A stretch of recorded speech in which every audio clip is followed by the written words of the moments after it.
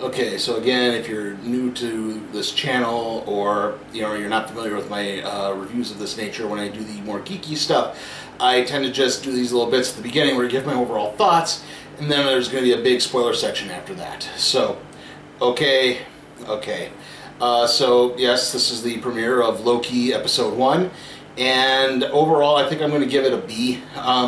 It's not so much the idea behind it or the storytelling or the performances. I think those were all decent and good. I did think there was some decent world building throughout all this. However, the presentation just felt a little off. The sound was just really muted. Like, there were times when Loki would sound fine, but then suddenly, other characters would speak up. I don't sound like this a lot.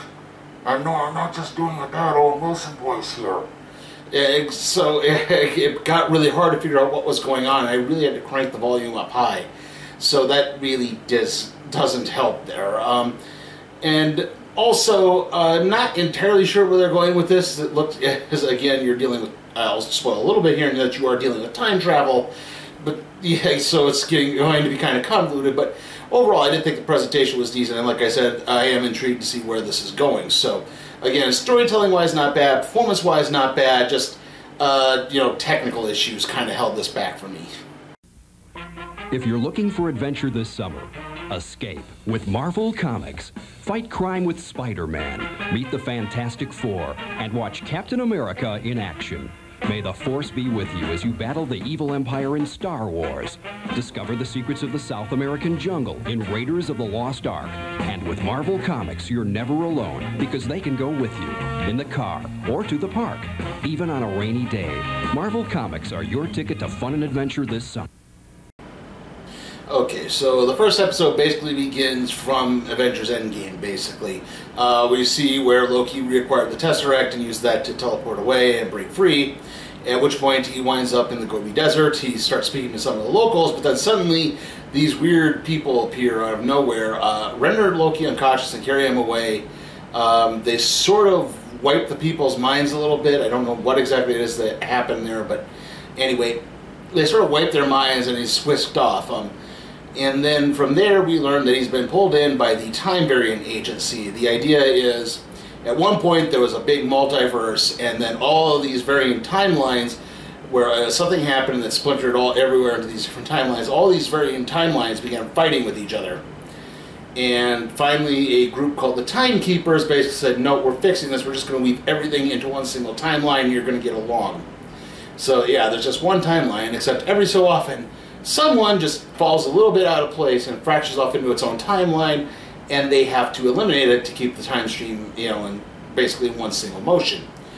If you leave, it could splinter off in various ways, and that could splinter off in various ways. So yeah, that is where the whole time travel theory comes in there. And Loki is one of these variants now because of what he did with the Tesseract. But he says, well, the Avengers I only did that because the Avengers travel back in time, so why aren't they being on trial? Why aren't they on trial as well? And they basically said, well, no, that was supposed to happen. They're supposed to travel back in time and defeat, and do all the things they need to do. So that's not a viable choice. It's actually, that was actually kind of unique there, that they could easily rectify that a little bit. But then you get Owen Wilson's character, who is Agent Mobius M. Mobius, and he's investigating this weird thing that's happening to all these these TVA agents who keep getting killed. One just got killed in 16th century France, and the lone witness to it points to a picture of the devil, and she's holding some modern chewing gum. So yeah, and it says again the devil gave that to her. And he wants to take Loki under his wing because he wants to find out what exactly makes Loki tick. He wants to know why the god of mischief is so mischievous, even though he's not really, he's, well, evil. He's been doing evil things. Loki takes this as an opportunity to try to escape. He requires the Tesseract, but then, as they're kind of going through some of the TVA files, he discovers the Infinity Stones are there, and it's like, yeah, everyone's got them. They use them as paperweights. And he sort of realizes, oh, the Infinity Stones are actually, like, not powerful. These people are more powerful than the Infinity Stones and the Tesseract. Maybe I shouldn't be leaving here exactly. And he sort of looks into his own timeline. So earlier, Mobius, when trying to reach him, sort of showed him, hey, this is what's supposed to happen. You know, you're supposed to be taken back to Asgard. You have this interaction with your mother. And then, you know, the Dark Elves try to take over again. You think you're directing to the Thor, but in reality you direct them to her and you wind up causing her death. And he's sort of upset about this, and then he continues to look. It also shows a brief flashback where Loki lost a bet to Thor, and so he travels to Earth, and it turns out Loki is D.B. Cooper, which, admittedly, I now want to see Tom Hiddleston playing D.B. Cooper in a movie. Anyway, yeah, so, anyway, where was I? Oh. Can't travel back in time to fix that. Anyway, sorry again. Okay, okay. He goes through the timeline, and he continues through the timeline, so he sees Odin's death, he sees him and Thor kind of bonding in Thor Ragnarok and becoming a family once again, but then he sees his death at the hands of Thanos. And realizing that the TVA is more powerful than Thanos, he's kind of in this point where I don't know if he necessarily reaches his breaking point, but he definitely reaches a point where he finally confesses why he acts the way he does to Mobius, and it's that he thinks, you know, basically the evil is to cover up his own insecurities. You know, he's always, because of his nature as a frost giant, as the child of a frost giant that was adopted by Odin, he's always felt out of place, and so he thinks, well, I feel out of place, that must mean I'm more special than what I'm supposed to be. I'm supposed to rule, and it's kind of sort of a way to cover up his own inferiority complex, for lack of a better term. And Mobius comes to him and he says, well, see, here's the thing. I don't know if I can offer you true redemption, but I can at least offer you a chance to do something right for once. And we need you to bring in a rogue variant that is, you know, killing TVA agents. And we see them being lured into, at this point, they are in Oklahoma in 1858, where someone has been drilling for oil with technology that shouldn't exist yet. And this person, you know, has actually lured the TVA into a trap and set these agents on fire, where they're all killed. Exactly. So again, someone's going through and killing all these agents. And basically Mobius says, the rogue variant is you, or some version of Loki, apparently. Now, they didn't show it completely, so I don't know if that's necessarily the case or that's just a red herring. So that could lead to some interesting ideas, but yeah. Loki is basically being brought in to apprehend himself, apparently. I don't really know. Like I said, the fact that they did not show Loki committing this crime at the end tends to make me think otherwise, like maybe it's someone else in this case. But yeah, it definitely could be very interesting. So yeah, like I said, overall it was alright. Like, I see, the story sounds interesting, doesn't it? I mean, I think execution-wise, Tom Hiddleston is great as Loki as always, Owen Wilson is good as Mobius. There's a judge who's in it very briefly, and you know, she's obviously going to be this recurring thread throughout it, where she disapproves of Mobius's motives and this idea, and she's going to be the naysayer. So, but she's not really in it that much. There is a very humorous animated short film with Tara Strong as Ms. Minute, where she sort of again explains the whole timeline thing and how that's playing out.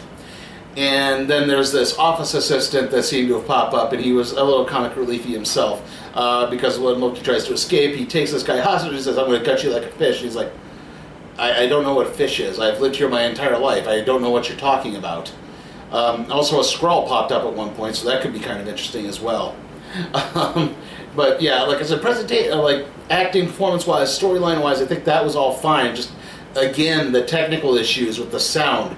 I mean, there are times where just people are talking like this, and I can't hear anything. I had to crank my volume up almost all the way to 40 on my TV just to hear what was going on. And maybe I am running fans, if you can tell, but I haven't had that problem with any other video on Disney Plus like that. So yeah, again, it just doesn't seem to make any sense to me. But yeah, that's why I gave it a B. So yeah, again, overall, I am intrigued. I am up for more, but hopefully they can fix that and make it a bit more palatable as this runs on. Super speed. Did you guys say something? Super strength.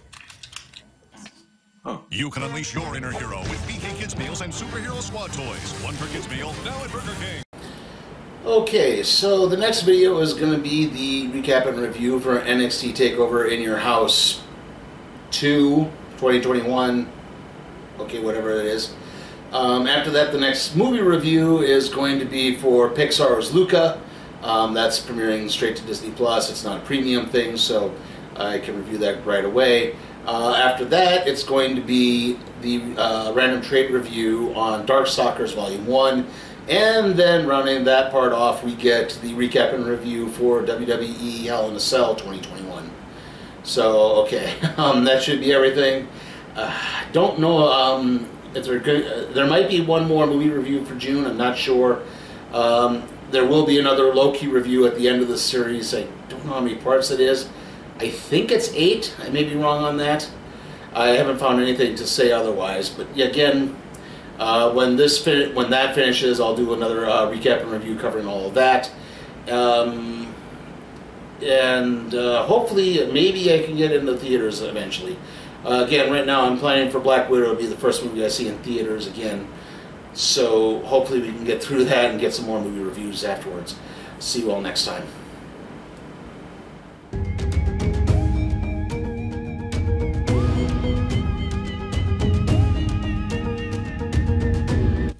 Hey guys, remember, you can help support my channel at patreon.com/SleepyTimeForCat Productions, where you can help request a movie, even if it's something like, say, Sonic the Hedgehog or the next Purge film. I'll review it.